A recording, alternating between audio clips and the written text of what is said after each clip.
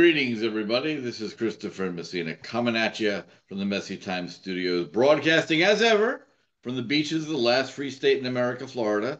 I am honored and delighted to be joined today in the studios by Gail Zahtz, who is a value-based healthcare expert, phenomenal speaker, a lot of fun, real smart. Gail, thank you for taking the time to come on the show. Thanks. I'm so excited. I love this topic. Healthcare in America. Let's go. Tell me all.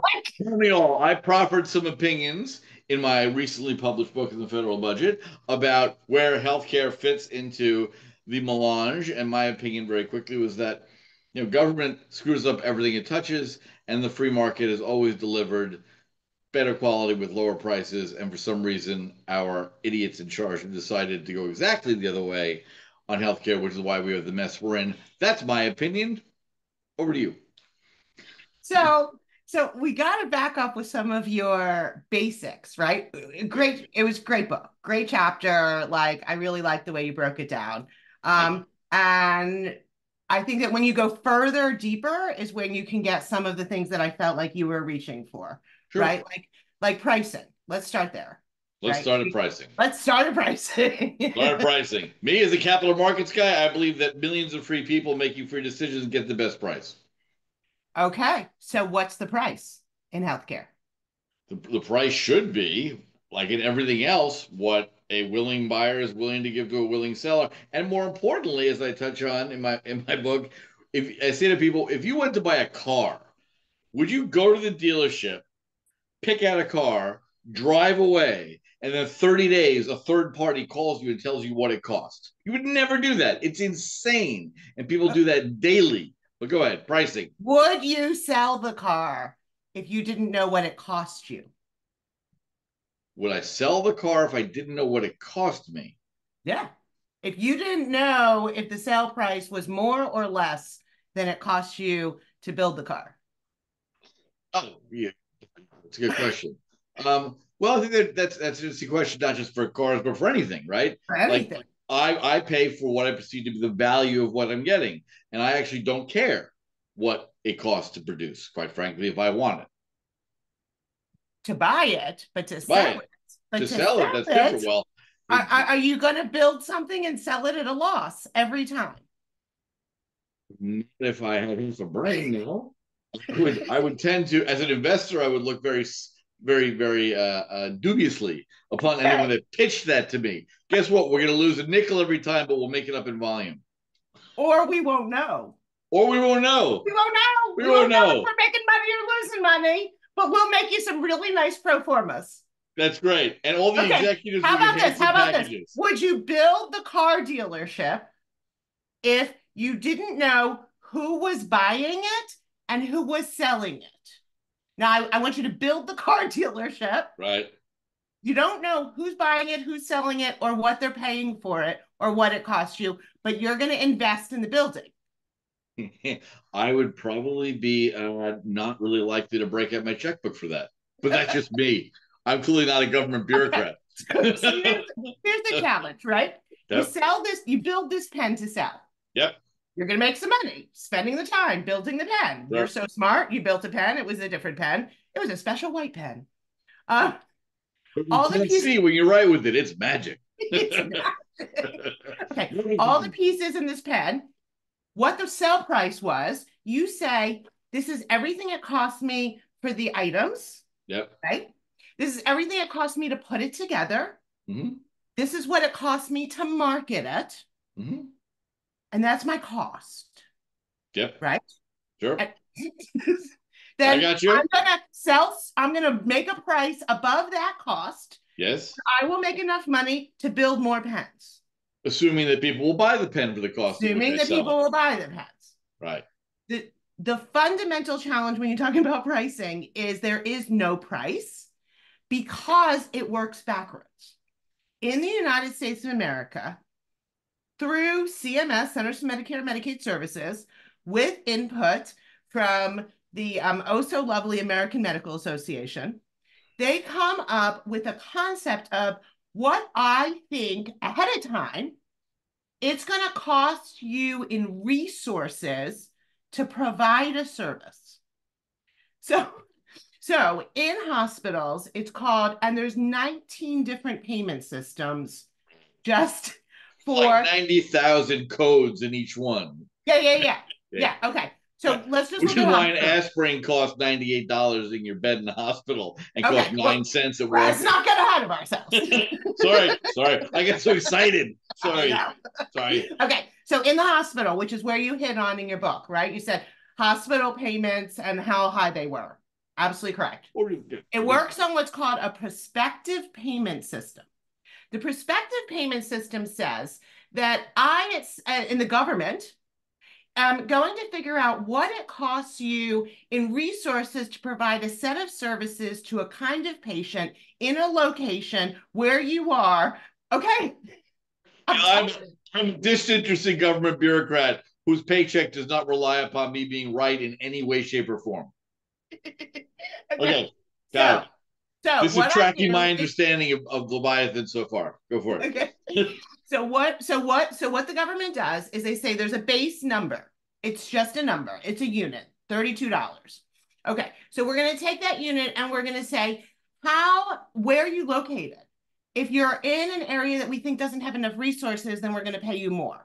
If you're in an area where we think it'll cost you less to provide the service, we're going to pay you less.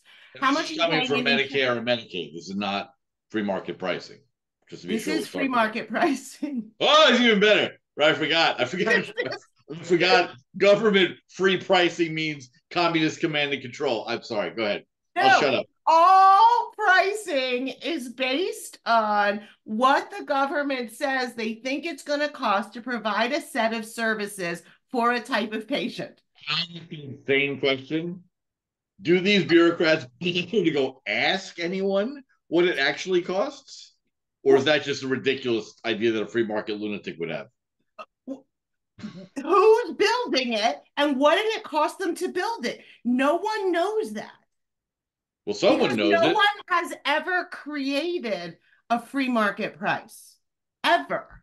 It's 100% based on what the government says it will cost. And then all private pricing is based on that.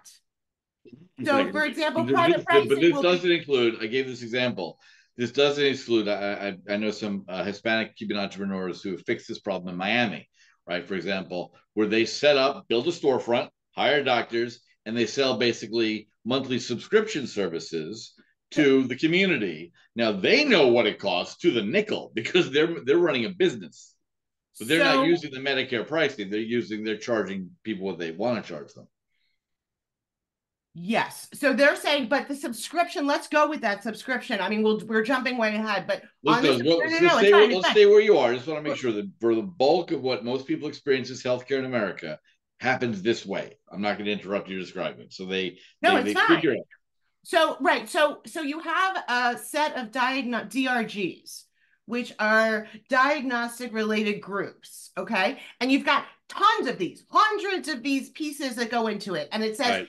based on your age, based on your socioeconomic, based on your race, based on your gender, based on where you live, based on your pre-existing conditions, and based on where your hospital is located and what kind of provider is going to provide you care and how long we think you're going to need to be in the hospital a year ahead of time. We're making this decision.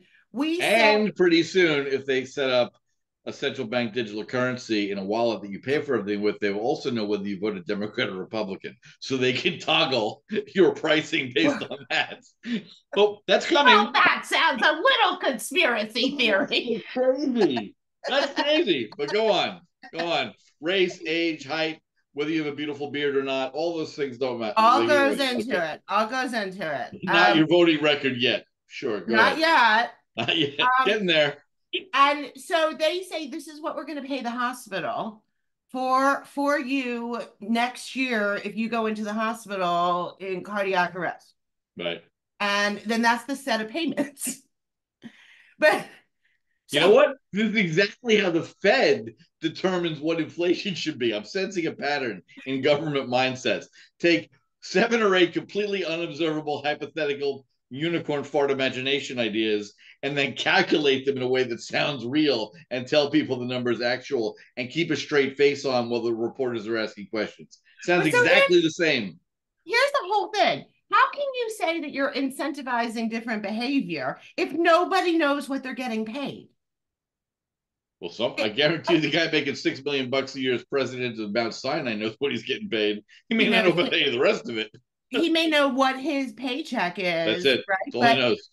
But any like most doctors don't know what they're getting paid anymore. Yeah, Like, which is insane. and we say we are going to like incentivize, like you, in order to financially incentivize the behaviors we want, which is I'm all for. That's like I love that concept. Everybody has to know what the costs are. Oh, yeah. No. Right. So before we do pricing transparency, and then go one further, which is like you had started to talk about this idea of like pricing transparency, they passed something called the No Surprises Act. I know. And then they ignored it. Okay. They ignored it. They just let's went, let's look at something so crazy. I'll just give you two examples on the No Surprises Act. Yep. Okay. The No Surprises Act says that you need to know 3 days ahead of time what your out-of-network costs are going to be for a procedure that you may have. Okay. Including emergency ambulance services. 3 days ahead of time for emergency ambulance. You need to sign consent. So I need to know. So is this like Minority and you need Report? To sign where they have half humans floating in tubs of future juice, and they look ahead and they say, "You're going to need an ambulance in 4 days. So tomorrow we're going to tell you what it costs." And then for 3 days you're in a panic, wondering what's going to happen to me. And because you're in a panic, you walk into traffic. Okay, but here's the thing. This is like law. This is not like a theory. Okay, yeah. Law is right. But here's the thing. So then the doctor who ordered you to come into the ER because you were bleeding out your leg. Right. Yeah. Blood is shooting out my ears. And he's like, "Can you wait 3 days? Because I need to tell you what the ambulance will be in 72 hours. The doctor said, "Bring them in." Right. Okay. Who didn't get your signed consent 3 days ahead of time? No. And the insurance company, the private insurance company says, "We're not going to pay for Christopher's ambulance ride because we didn't get a signed consent 3 days ahead." The only person who then doesn't get paid is the doctor who said, "Bring him in." Then they created boards to sit and arbitrate between the healthcare payer between reality and the law. Wow. How often does reality win? Does the law always win? Where would be reality in this? The fact is blood shooting out my ears. I need an ambulance now. I can't wait 72 hours to get a quote to agree to or not agree to. What if I don't agree to it? The blood's still shooting out my ears as I'm bleeding out. I think that sounds like a lot. Do you have a competitor I can call? Wow, that's great. Okay. Fabulous. So, but you are on to something with your subscription notion, and it is the one thing I have been around the block for a lot of presidents and Congress people for years, right? Here's the one thing both sides of the aisle agree on, which is subscription payment medicine. Okay? It's called value-based care under capitation. So it's a capitation model, which is subscription, that says we're going to pay you, hospital, group of doctors, middleman pay provider, a set amount of money each month. And now go take care of people. You're going to be responsible that people are like healthy and outcomes are lower, which that responsibility is the difference from Medicare Advantage. This kind of accountability, both sides of the aisle are pushing on in slightly different ways. But I just feel like if both sides of the aisle are let me back up though. Let me back up because they take it from Congress to take a good idea and screw it up. Nowhere and I'm not talking about anything to do with legislation. I think the government should get out of this entirely. The subscription I'm talking about is a purely voluntary free market thing, right? I set up a storefront in a working class neighborhood, and whether I'm the doctor entrepreneur or whether some real estate developer in the community likes the community and wants to provide medical services, I'm a family doctor, And instead of you being, since you don't have insurance, maybe you don't have insurance, maybe you don't have residency, whatever, you pay monthly, $80 a month, whatever, and I will take care of your entire family. You show up, obviously Right. So testing things are that kind of extra. concierge subscription will cover your primary care visits.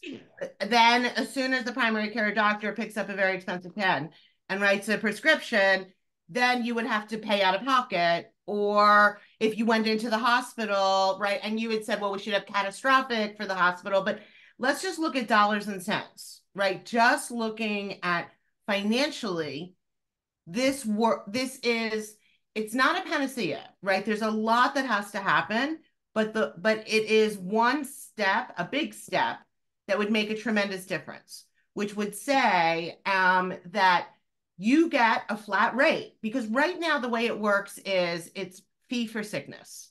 It's called fee for service. I call it fee for sickness. And the way it works is this: I'm walking down the street, and it's messed up on the block. I trip, I fall, I break my arm. I take that very expensive ambulance into the hospital. They scan it. Each thing they do, the scan, the write up, the prescription, the physical therapy, each one has a different bill, like seeing a Yeah, mechanic, yeah. right? So if their entire payment is based on this bill of me falling, then they want me to fall because it's you're just Yes. Well, they went out and they financially, put the cracks in the sidewalk to begin with, or they within a leave it, radius. or they leave it, right? They just Right. leave it. They Right. let they don't fix it because you're financially incentivizing people to want me to fall and be sick and come in because it's the only way they're paid, right? So what value-based care does is it says, look, I'm going to pay you whether you the doctor, you the hospital, you the pay provider, whether or not Gail falls or not. I'm going to pay you the Here's same the amount question, but each this month. is important. This is important. When you say I'm going to pay you, who is I? The government, Well, so in Medicare, it would be the government, right? right? So the government is the largest purchaser of healthcare services in the United States of America, like Which no is which question is about it. which is the problem, in my opinion. I I I don't know if it's who's where the money's. I mean, because at the end of the day, right, it's like this weird loop of tax dollars that come from it in different avenues. I think, can we just table that sort of Well, question this of is like right. that's This the big strikes to problem? the heart of my argument, right? Yeah. Everyone finds money to buy themselves a new iPhone and new Air Jordan sneakers and new TVs and the rest of it. And this idea that someone else is paying, there are four ways to pay for things in the world, right? I spend my own money on myself. I'm careful about value. I shop for the best deal. I spend my money on someone else. If I'm young and in love, I'm blowing lots of money at Tiffany's on a girlfriend, right? Right. And I spend someone else's money on myself. That's the young girlfriend who's spending her new boyfriend's money at Yeah, I Bergdorf understood the Goodman. daddy Right. of the That's already, you can see that the amount of money willing to be spent is slowly widening. And then the last category is I spend somebody else's money on someone else. Who cares? so And then that's you're a the third wife. exactly, that's the government, right? So the further away you get away from the original, I spend my money on myself and I'm careful, the more costs explode. And so ideally, it would be like any other business. You decide that you are 8 doctors. You decide to set up a 5,000 square foot mini hospital clinic somewhere because you think it's needed. And you have prices posted at the door, as many walk in clinics do in Florida. There's no doubt you walk in, this is what it costs for a visit, right? And for all of that, you just pay out of pocket. Everyone pays for that, like you pay for anything else. And as a society, we think there's value in making sure that the weakest and most vulnerable are taken care of. Statistically, half the population has got some horrible thing happen to them once in their lives. And rather than spending all this money on years and years and years of unused insurance premia, we're going to say, once your cost hit X, we just cover that. As a state, we cover that. When you go in for some massive, horrible car crash and your family members are all in comas, So we pay for that. so As a society, technically we believe that makes sense.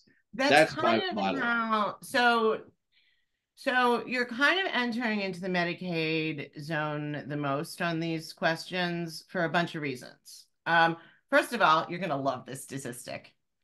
The largest income of every state in the United States of America, the largest income source is not state taxes. It is Medicaid dollars coming from the federal government. The And if we get largest rid of that, income. Okay, right, so it's supposed to be a matching 1-to-1, but it's really 70% or more comes from the federal government, but it's an income stream. And so that's a challenge, right? Because if you don't, you can't just mess with a state's entire income stream without expect, right? You have to like, you can't do it silently. You would have to like this is like this okay. here, this completely messes with every state's income stream. All federal transfers gone, gone, So you gone, talked about Medicaid, but let's talk out, about, gone. but also with the idea of free, and I actually do have like a just if you're looking at it from a financial standpoint, meaning Yes. not a moral imperative, which I do believe there is a moral imperative, but just a financial. But go ahead. What? There are both. I'm That's what I'm operating saying. You can have both. both. I'm saying, but Both. I'm about to sound like, in case I sound like I don't care, right? Okay. Is that over where are the big dollars spent? Let's start there. Over half of all of healthcare dollars, and let's break this down even more. Healthcare in the United States of America is over 18% of the GDP. We don't stop it. And growing. Now, to give you a comparison, I was just I was in Israel interviewing a bunch of hospitals there. In Israel, it's 7% Yep. of the GDP, and they have higher outcomes, right? Yep. So this is it's an unthinkable number, over 18% and growing. Okay. Madness. So where are the big dollars? 50% of all of the healthcare costs in the United States of America are in the last year of life. And many, many, many times people don't want all of the expensive interventions that are done, but they're not given a choice, right? Because this is where, like, people talk about patient choice. And you know my story, right? I was like blind electric wheelchair, liquid only nutrition, like, like right through the rigors, 50 surgeries in the heart of the healthcare system, mold dripping down from my ceiling. It was pretty bad. But 50% of the cost is in that last year of life. Yep. You talk about patient choice. Why aren't we giving patients and caregivers a choice? Very few patients and caregivers are given an actual understanding of the expensive procedures that are about to be done and the cost physically of that. Like let me choose. Yep. I can choose, like at the end of my whole like crazy 50 surgeries and everything like that, I was NED. I had no evidence of disease from cancer. And they wanted me to go on chemotherapy pills for the rest of my life, which they only thought would be 5 years. This was 7 years ago. Um, so they wanted me to take these pills, and I said no. Yeah. It's less than a 2% increase in the possibility that I may not get cancer again within 5 years. And it's 100% chance that I'm going to feel nauseous and awful Yeah. All these after horrible side effects. like finally getting my life back. So no, thank you. Right. Yep. So why don't we have those conversations? Why don't we actually involve the patient? Where else are the big costs of care? It's called dual eligibles. Dual eligibles are Medicaid is based on, it's an entitlement program based on your income. Okay. Medicare, everybody gets Medicare just about when you're 65 or over or permanently disabled. So a dual eligible is somebody who is both poor and or very sick and or old. Like well, they make up less than 20% of all Medicare beneficiaries are dual eligible, but they are almost 40% of the cost. Yes. So forget moral imperative. Let's look at what we can do for that population that lowers the total cost of care, improves the outcomes, and improves the the experience for the patient. Right? I'd say a lounge chair with a view of a quiet lake and a self morphine pump. Okay. All That's right, what Doc. I'm gonna vote for. It's my turn. But here's the thing: you're gonna like the story of the GODCE. You're gonna love this. Okay, See, you're gonna like this. they create an acronym when they want you to look away. It's like the G or the what? Oh, whatever. Vote. Okay, go. You Sorry. gotta God. those acronyms I'm down. strapped in. I'm ready. Go ahead. Okay, Tell you me about ready? this horrible beast. Okay. So DCE was called direct contracting entity. And the notion during the Trump administration was that the ACA under the Obama administration created a payment mechanism. So as the ACA was passing during the Obama-Biden administration, Listeners will know this is Obamacare. you're going to have to hold with me for just a sec. But okay? I want to make sure they understand I know ACA is Obamacare. Go ahead. But you're going to like the end of this. Doubt it. Go ahead. Okay.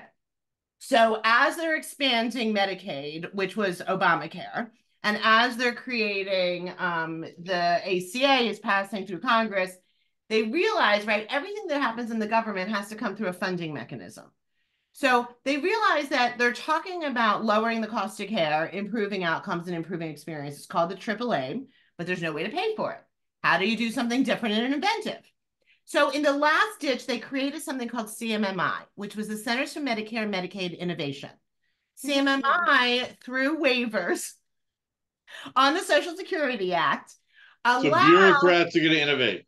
Okay, but I'm telling you this, it allowed for money to come from CMS, Centers for Medicare Services and Medicaid Services, to go into CMMI, a new agency under CMS. Which will be sure to lower costs, the new agency. Of course it will. Go ahead.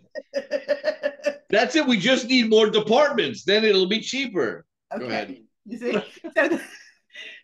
And CMMI could create innovation models. The goal of the innovation models was to create alternative payment models. Is that one of the innovations? You're never going to get to the punchline. I'm sorry. I'm building it up for my audience. I'm anticipating their mental objections so they don't have to go through the effort of having them. Go ahead. Sorry. With bated breath. What is a GOTCE? Exactly. They've lost track of that long ago. CMMI, CMS, CIA, they've lost. All right.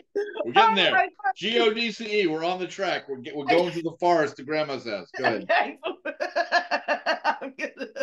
Okay. So CMMI was created. Obama-Biden administration. It was a last-ditch effort to create a funding mechanism. The funding mechanism allowed for alternative payment models that would create new ways of paying through pilots. Okay? The pilots would pay hospitals, doctors to accept different kinds of payments with possible different kinds of quality measures. Coin or a dozen eggs, or like, what do you mean? Okay. Different kinds of payments. Oh my God. Okay. So they created 40 different models. 40. Okay, one for end-stage renal, one for like ACO, accountable care organizations in rural areas, one like, okay.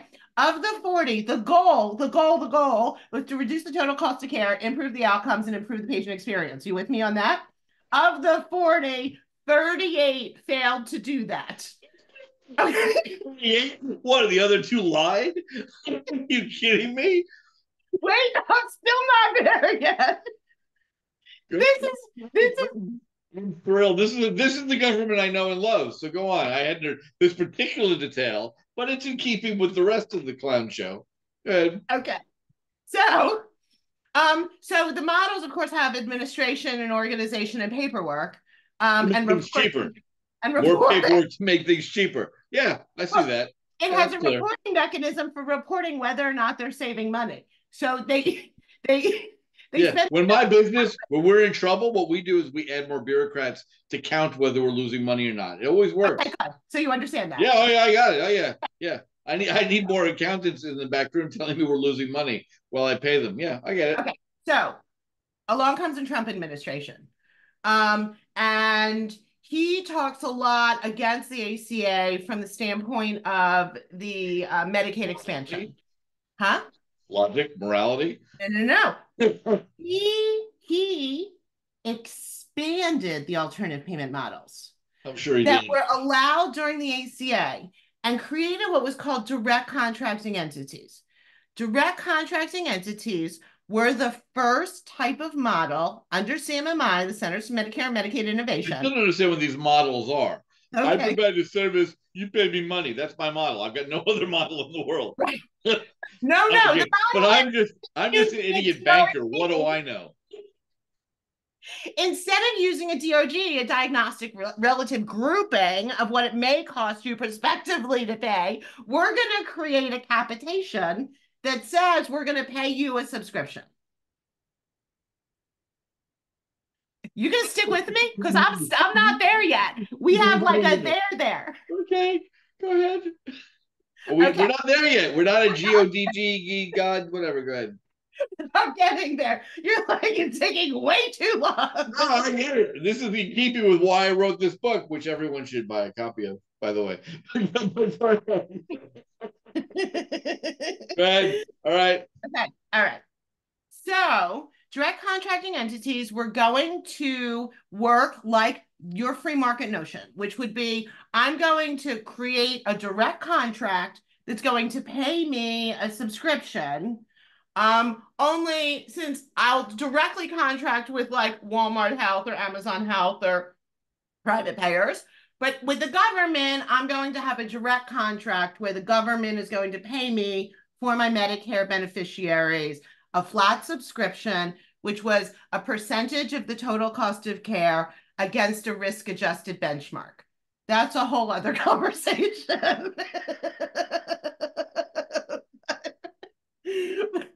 So, Is there a category of aneurysm caused by government stupidity? Is that like a billing category? we Because I could think I make just that a had new one. ICD-10 number. ICD-10, Um, by the way, is totally different. That's your diagnosis code.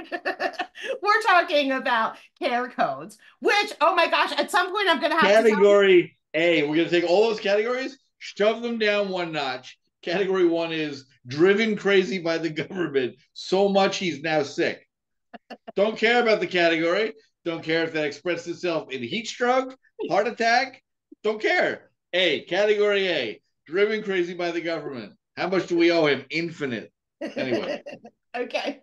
direct contracting entities like Amazon can pay me for my government related stress. I had to fill out an IRS form. I got so angry, I threw a chair against the wall. It bounced back again, a splinter in my eye, and now I'm going to bill the government for it. But here's my question. Did you sign for it 3 days ahead?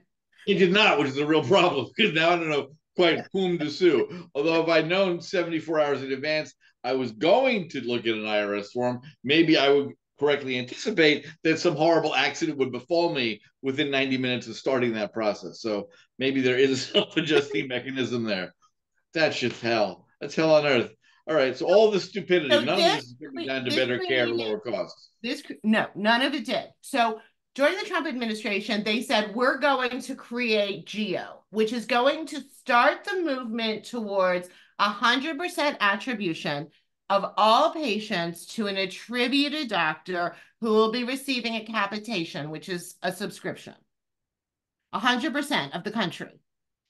So the under the Why Trump can't I just say I'm a doctor? If you come see me, I will charge you something and you will pay me. What is wrong with that? well, what is wrong with it, or would it work? I mean, I'm not. It, I mean, it worked for centuries. you did hit on one of the big items, which is the liability insurance costs.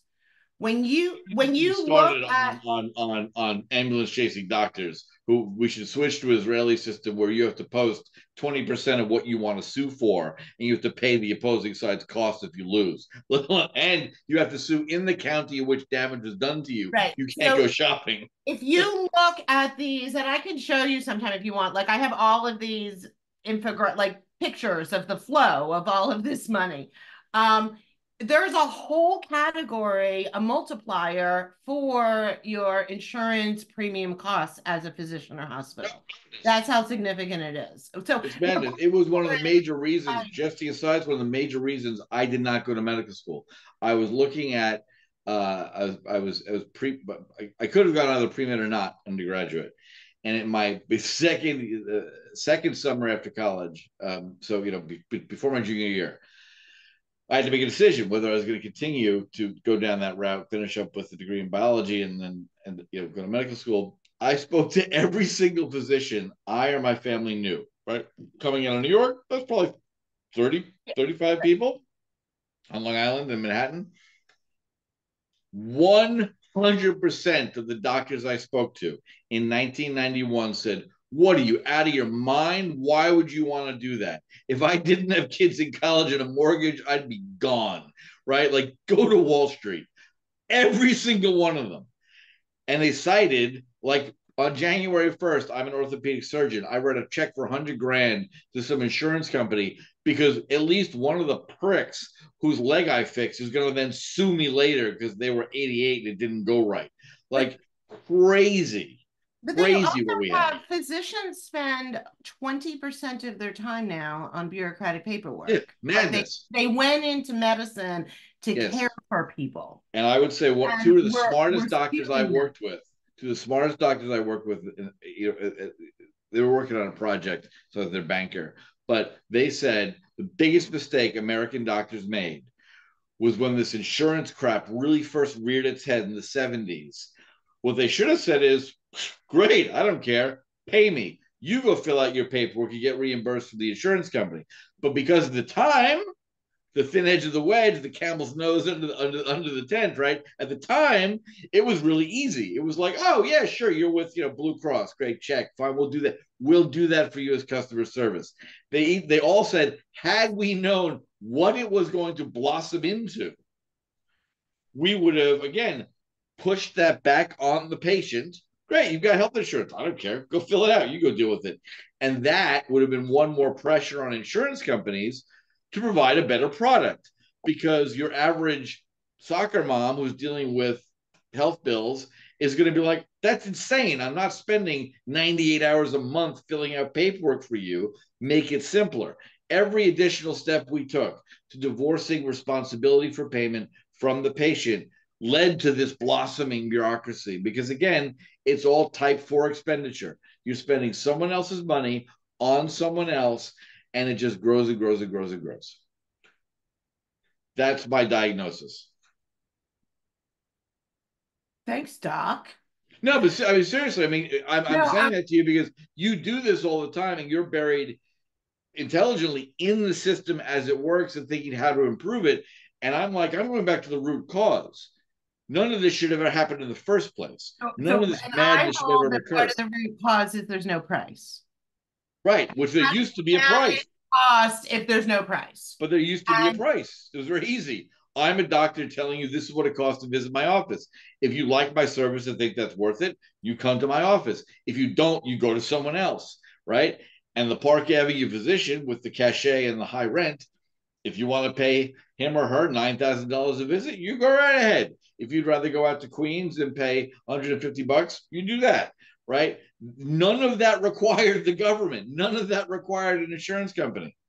That's a free market price. And what it costs me to deliver my service, that's my problem, right? Doesn't matter to you if I'm making a penny on your visit or I'm making 99% on your visit. If you're happy with the service, no, that's how the rest of the world works. Why can't we just do that in medicine? Right. Well, right.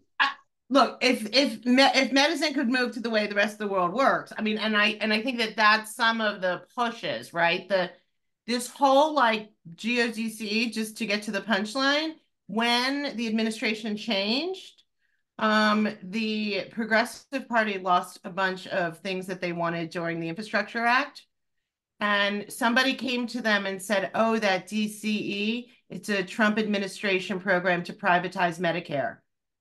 That was the sentence. And that sentence, along with the fact that the progressives had lost political collateral, so the administration wanted to give them a gimme, a something to put their teeth into. And the head of the committee that oversaw this was Elizabeth Warren, who was the head of the progressive group.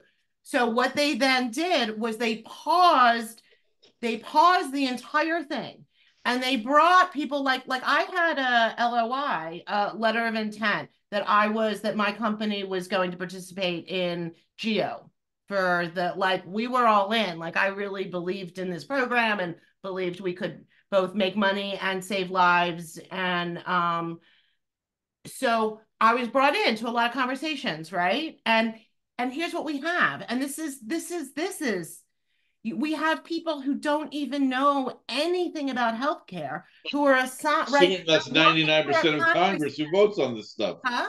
I'd assume that's 99% of Congress that votes on this crap. Yes. Yeah, of course. So That's the problem. That's what I'm saying to you. So here's what happened. So I was called into offices, right? Zoom. It was during when everything, where we were meeting with a staffer who had 20 minutes to understand the entire system of healthcare, how it's paid, and whether or not this was actually a Trump administration attempt to privatize Medicare, or whether this was actually good for the country, right? So it's like a pitch contest. And let me break in.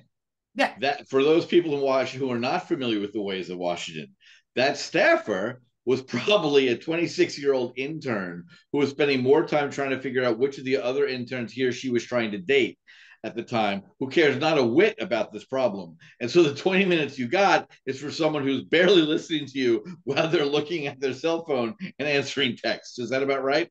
That is absolutely accurate. And there you go. Graduated recently from Columbia, Harvard, Penn. Terrific. Who just spent all their time marching for free Palestine, and now they're here in Washington, learning how the market works. Working for Comrade Pocahontas, who would like to get, first off, all genetic testing services banned unless she can rig them. It hurts my head.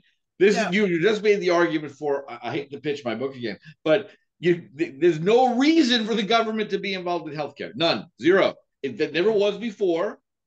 And everyone just assumes it should be now. It doesn't need to be. I'll tell you, I have like 50-page thing of a plan on a book on the U.S. healthcare, right?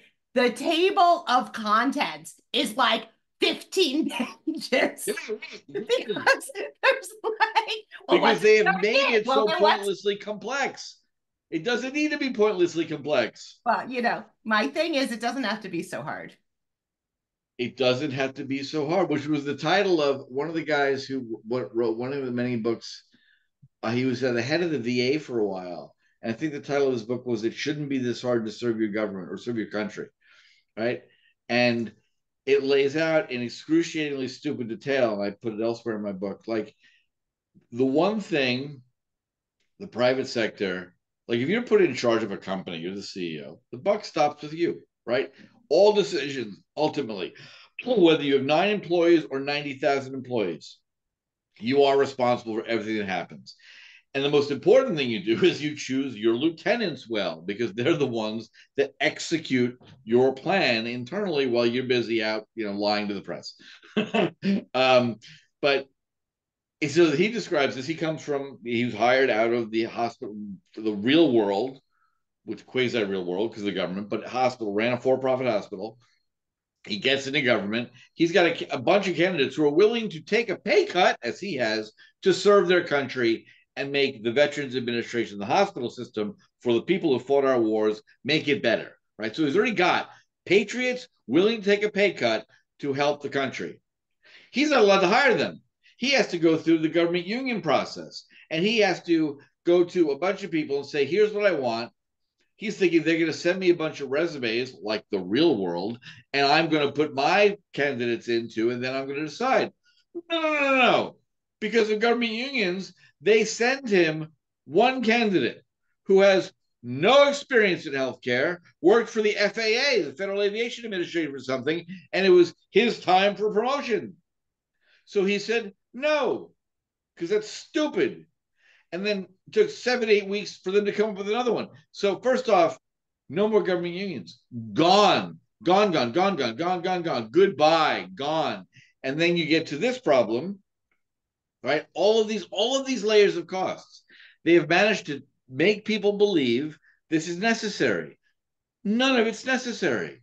It is purely bureaucrat job preservation. So I admire your grasp of the system and admire, no, seriously, admire working within the system how to improve it. But I just want to take a sword and cut through the whole damn mess of it and just get rid of it. I get that. Get rid of it. I'm just, I don't think that's going to happen. I Why not? mean, Why not? If people tell their congressman, why don't I think get that rid of this. I don't think that that there's an appetite for I think there's a lot of people making a lot of money in the system the way it is right And now. there are more people who are losing a lot of money because of it. When those people realize it and they finally vote, look, if they don't get involved, they're going to, you keep getting what you keep getting, right? The country is $130 trillion in debt. Our children and grandchildren are going to pay for that somehow, whether it's inflation or taxes or crappier service of life. Right now, if you live in Manhattan, part of the reason we left, you live in Manhattan, every dollar you send in New York City income taxes, right? New York City income tax, never mind the state, never mind the federal government, every dollar that goes right to the city, 27 cents of that shoots right out the door to pay off the pension of someone who already retired. Now, that person signed a contract with government officials, and part of what I argue from the book is you're not allowed to have any more government pensions because it's unfair to the taxpayers. I didn't agree to only getting 78 cents on the dollar of value for my dollar. That literally means a quarter of the dollar I'm sending is not filling in potholes. It's not putting cops in the street. It's not hiring teachers. It's going to someone who's retired. All of that structure is adding cost to our lives. And we For get sure. rid of it, it'll be You better. also made a really good point in your book about the underground sewage system in London. I thought that was a really good example, because not when, you talked about how the government Yeah. spent a lot of money Yeah. to And clean up some the things are excellent to spend money on. Absolutely. right, and I think that you could continue that all the way through, which is that if you look at, instead of looking at healthcare as a service, you look at it from a cost perspective, which is that if people are dying in mass because the sewage system is not working, then you replace the sewage system and you actually save, as you point in your book, Yes. you make more money for the Yes. society, you save more money. Yes. And there are these sewer systems essentially that we can find connected to healthcare that are very good investments for public health that lower the total cost of care and improve patient outcomes. You're I apologize. That's it for not emphasizing that distinction. Public health and medicine are two different things. And most people don't Yes. get that. Public health is it's really much better if we have all the animal manure and human excrement be cleaned through a sewer system than each of us burying it in the backyard, right? That's Yeah. public health. That Right. benefits everyone. Right. Having an appendectomy is medicine. That's So different.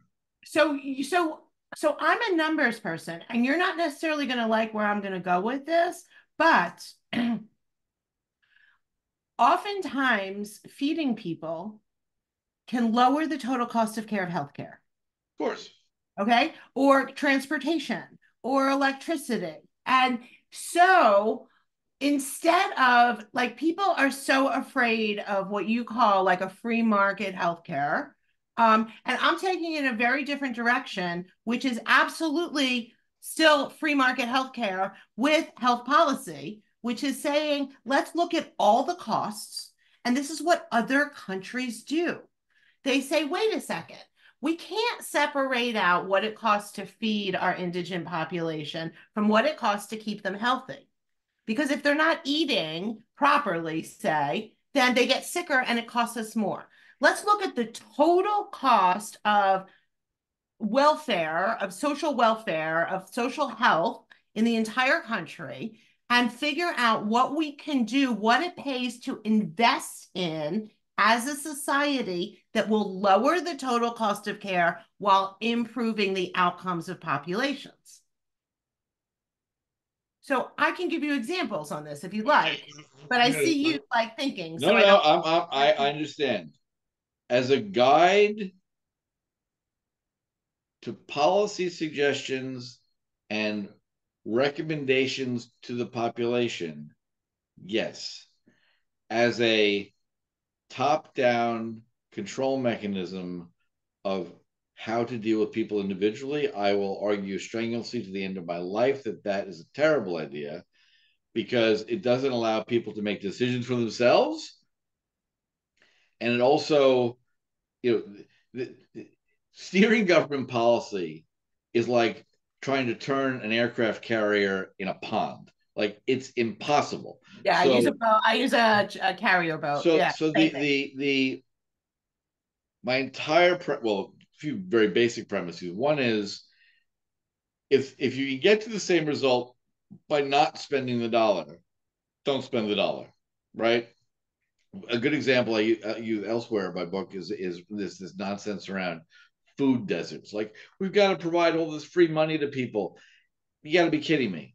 There are choices people make, and if people in certain areas decide to buy chips and soda as opposed to fresh produce, well, that's their choice. And if you want to become a fat body and die because you don't eat correctly, even though you've been told repeatedly the better way to eat, that's your problem. And it's not our problem to pay for, right? So, but let's use that as an A example. good example. You're right. Over 35% of the lower income population has diabetes. Yep. That costs a boatload of money to treat. It's one of Yes. the most expensive things that we're spending money on. Yep. So, as a free market person, if you're spending $1 every day for somebody to be fat, get diabetes, and get insulin, but I can offer you 20 cents a day instead of spending to like I redivert. can do it better. Stop telling the USDA to subsidize grain crops from which high fructose corn syrup is derived, which is poured into all these poisons these people eat. Right. Let's start there. Whereas the USDA, because it's too complicated, Notice my word for the 20 cents was to redivert farming but food. that 20 Then that cents, money goes to the farmers in the United States. none of it has to be spent though, Right. because if you just said and farmers, you cannot get all the crops, the vegetables that are in the food pyramid that you should eat. You should eat more vegetables. USDA, that's too complicated. It's easy to subsidize Kansas red wheat #4 or soybeans. They don't provide any subsidies for farmers to grow vegetables and perishable produce, right? But if you just removed all those layers, stop the subsidies to corn, stop pouring ethanol into everyone's gas tank, let's go there too, right? And you gave them just far lower taxes in general, they would be providing the products that people wanted at a better price. And there would be, people can still make their choice. You can still make your choice to eat Doritos and Pepsi for dinner. Go right ahead. If you're that dumb, even though the entire nation exists to tell you don't do that, and you do that, I'm going to start calling that evolution. And I don't know why the rest of the population should pay for those bad choices. I think that we agree a lot. I think that the step is that I would like to save money really soon and save our country. And I think that you're much farther along this path of things that become unlikely to happen. So I think that I'm trying to find places where, meaning I think you're painting a picture of what the country could be if we like Yeah. started, which But my people point have is we're in crisis. Like right. We are in crisis. all the fiddling around the edges for 30 years has not worked. I know. If this were a company, this were a corporation, No, the, the, we would tear it we down. would tear it down because it's No not question. working. No question about it. Not working. No question about it. It's not working. Mm. It's not working, right? 38 trillion and Just looking counting. at healthcare, we spend far more than every other developed country in the world, and we have worse health Yes, outcomes than worse. almost every developed country. We have like highest infant mortality, Yeah, which is just like that's just like ridiculous. completely Right? It's ridiculous. like basic health 101. So we're like an F. We're a fail. Yeah, The US was on like, healthcare, on infrastructure, on pretty much everything, on locking people up for no reason. Yeah, yeah. We're the only country that's for-profit prisons. where it was determined that during the AIDS crisis that it was more financially convenient to let people die than treat them. Like that was an We're, actuary number, and right? so, and you get to, as I write about, also Paul Krugman, the gift that keeps on giving. When you divorce responsibility for expenditure on healthcare from the person spending it, you get to the logic of death panels. You get to, I remember one of a child pediatrician I knew in New York years ago. We were having this debate, and he goes like, "Don't even get me started on Medicare." It's like I will take, kids in need because it's the right thing to do, right? But I've got to practice. So, I do take a certain percentage of it. I just deal with that privately. I don't even put the paperwork in. He's like, this was back in 98, 97 when I was having this conversation. Medicare paid him per wellness visit for a child that needed it $6. It's like the Happy Meal at McDonald's. I'm offended. I'm a doctor, right? But when you crunch all the numbers down, and here's the pot of money New York State has, and here are the number of poor kids, you divide that by this, so you get $6. That's insane. Why would anyone want to do that? So I So hear, that's and we could do a whole bunch of yeah, shows on the crisis in the and doctors, we're gonna have right? to cut it because an hour. I love this conversation, and what is critical, really critical, is that folks like you who know this system, right? And you are looking intelligently to find better outcomes. It's like Milton Friedman wrote. It's like, how is it possible? It's like government's the worst, but I've been dealing with government forever. How is it possible that all of these motivated, talented, well-meaning, educated, moral, patriotic people go to Washington to make it better, and what we get is a disaster, right? And that's the problem I'm suggesting a radical solution to. That changing things a little isn't going to work. Right now, when we talk about arguing about the budget, it's 8% of the federal budget, 8% of $7.7 trillion, of which, by the way, we only get 4 trillion in tax revenue every year. Every year. That though they're arguing about the budget, they're arguing about whether we're going to get green light bulbs or blue for the holiday tree next year. It's ridiculous. We need to wholesale slash this entire beast down to size. And what's going to happen is folks like are going to get a huge fight from this. I expect it, right? I don't work in the government No, no, no, because no, no. But the point is, you are in the private sector. You are advocating for far better outcomes, right? yeah, And you intelligently, from your experience, suggest that I am Don Quixote tilting at windmills because what I'm suggesting is so out there, it's never going to happen. You may well be right. The Roman Empire collapsed. You may well be right. I don't want to be right. You don't want to be right. So I don't want to be start the right. fight. It's I not going to be actually easy. love It's this not country. going to be easy. It is not going to be easy. I really I would. It's so interesting because people constantly are like, you haven't done service, like you should like, and I'm like, can you imagine being in government? Like, I totally like, but if anybody ever said, all right, Gail, we're gonna give you a few years, Yep. burn it down and build it back up, I'd be like, I'm in And it it. I is got my pen.